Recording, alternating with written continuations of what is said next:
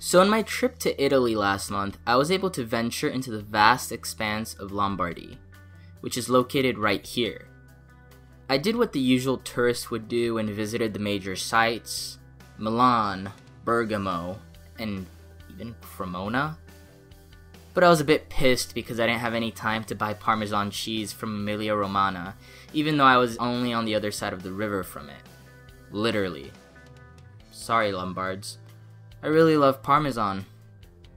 Don't make this into a meme. Having said that, the priority I gave to Lombardy gave me a glimpse to an interesting fact that seems unique to modern Western European history. So north of the Po River, and squished in between the Alps, you have a huge valley in northern Italy. The Po River Valley. Jesus Christ, these names. It's well known for being an industrial belt with its center in Milan, the largest metropolitan area in all of Italy.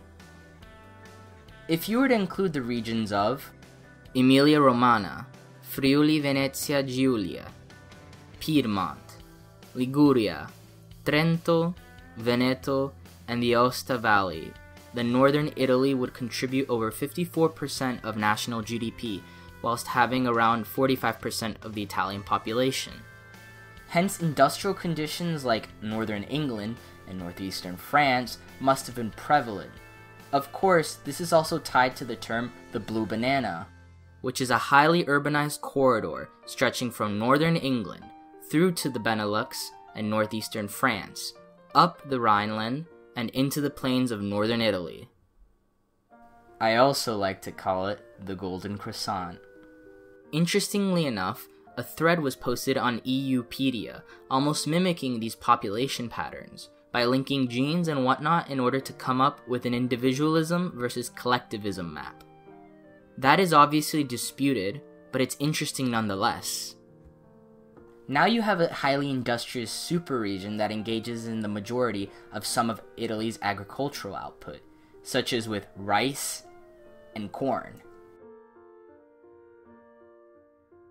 To the naked eye, the high population density would assume a more individualistic character. But surprising enough, it stops once you go off to the countryside due to the agricultural output of the Po River Valley.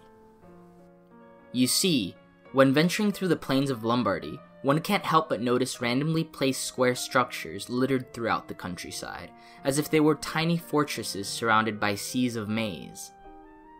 These structures are called cascinas, and are interesting because they slightly resemble the Russian peasant commune known as the Obshchina. A cascina is defined as a northern Italian rural complex of different buildings surrounding a courtyard, which is where the full name Cascina corte is derived from. But this definition ignores the dynamics about how cascinas work. They were essentially farm settlements owned by a patrono or landowner, who would hire agricultural workers and provide them lodging. They exploded in use by the 19th century and would remain the fabric of Lombard agricultural life up until the 1920s, when labor shortages in France prompted mass immigration due to the aftermath of the First World War. Cascinas could vary in population, but this one that I visited had between 23 and 24 families living in it.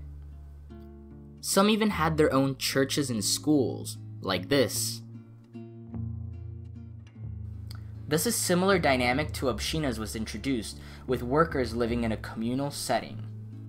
But whereas a commune is defined as a small-scale collective organization based on the sharing of wealth and power, possibly also extending to personal and domestic arrangements, cascinas did not necessarily have that egalitarian element to it. The restrictions on mobility of Russian peasants, whether by law or by landowner, was never replicated in the cascina. Although having difficulty integrating itself into the liberal Western European economic system, the cascina nonetheless allowed people the liberty of movement. That's how my girlfriend's grandmother actually emigrated to France. Of course, one would say, Blitz, these cascinas don't sound like Russian peasant communes at all. If you consider coercion and some forms of power sharing as the criterion, that may be true, but the shared infrastructure of cascinas negates that criticism. But what I find interesting about the cascina is that they're even unique to Italy. This is because most rural housing in modernity have been single-family units, namely dimore unifamiliari. Some exceptions apply within the rural housing type maseri, which was more popular in the south, but my findings were inconclusive.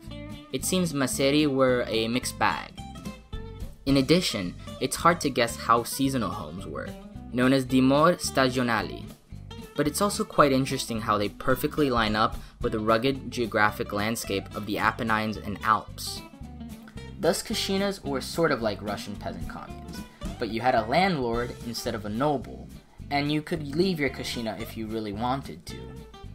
By the 1950s, Cascinas had very few families living in them, and by 1975, they were practically deserted.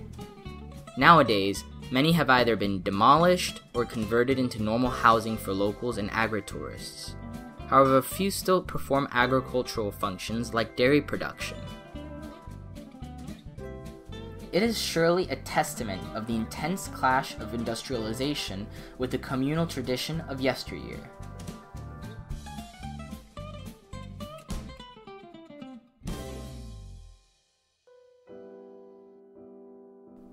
I'd also like to take the time to thank all my patrons listed below. These videos would truly not be possible without their support. If you'd like to become a patron, please be sure to check the Patreon link in the pinned post and description.